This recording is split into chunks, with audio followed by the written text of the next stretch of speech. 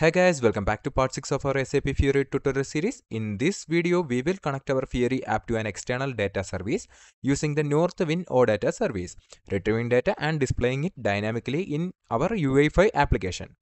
First, let's configure the Northwind OData service as a new data service. For that, click on the 3 dots and select Service Center. Here we need to add a system by clicking on Add System. This will open a new tab where you can add your Northwind services link. I will type the system name as Northwind 2. Then we need to change the ABAP service catalog to service URL, and here we will paste our URL. You can get the URL by searching Northwind version 3. I will use version 3. Not 2. I will use version 3 here. And click on the first link. And here you will get the link for the Northwind data services. Copy the entire link and paste it here.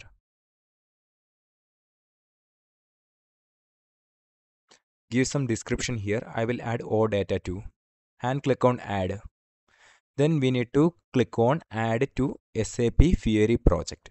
Then it will be automatically added to your manifest.json file. Then go to your XML part. Here I am using the second page, that is listview01.view.xml file. I am going to replace this text with our OData. For replacing that, we are going to use a list here. Then we will take the product data by declaring the table as product. Here inside curly braces, you should declare /product. That is here products. This one will be pasted here. I mean, we will type here /products. Then we will take the product names. Here title should be something product name. You can find it from here. So here we are taking product name. We just need to copy and paste it here. Yep, here. Fix these errors by generating ID for them. Then go to our terminal and type npm start to see our output.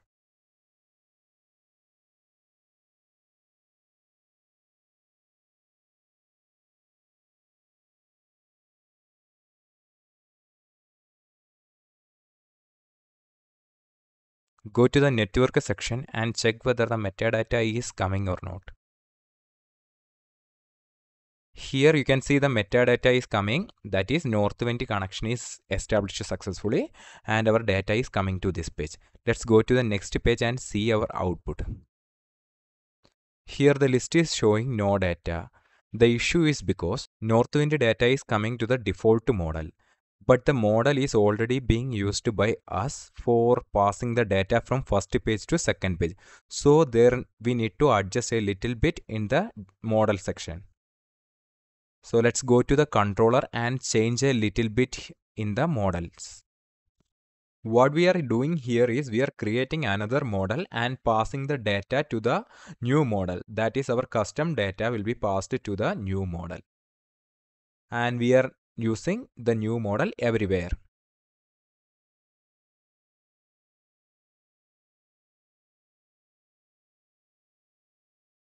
Here you can select the both of the lines by clicking on Ctrl D and typing the new model name.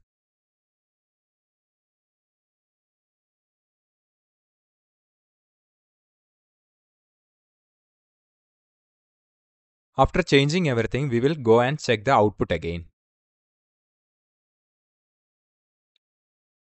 And the data is loading. Here you can see the product names. That is Northwind data is displaying here.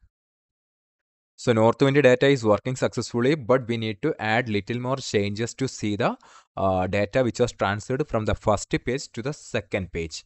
That is, we need to declare our custom model name here.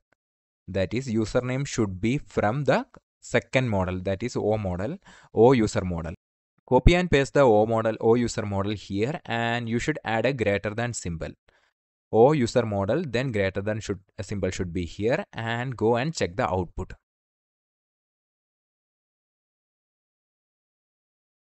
Metadata is loaded successfully and our OData is loading, but still something is missing. So let's go and check what is missing there.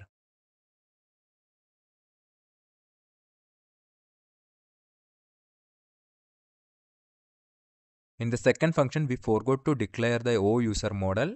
We can do by using variable O user model. And let's go and refresh our page to see the output. Metadata loaded successfully, and our Northwind data and along with the second model data is working. Let's go and try checking again.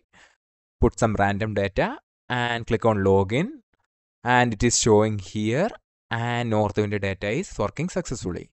In today's video, we learned how to integrate an external data service, use OData models, and dynamically bind and display data in our Fiori app. If you found this tutorial helpful, don't forget to like the video and subscribe to the channel for more SAP tutorials. Thank you for watching, and I will see you in the next one.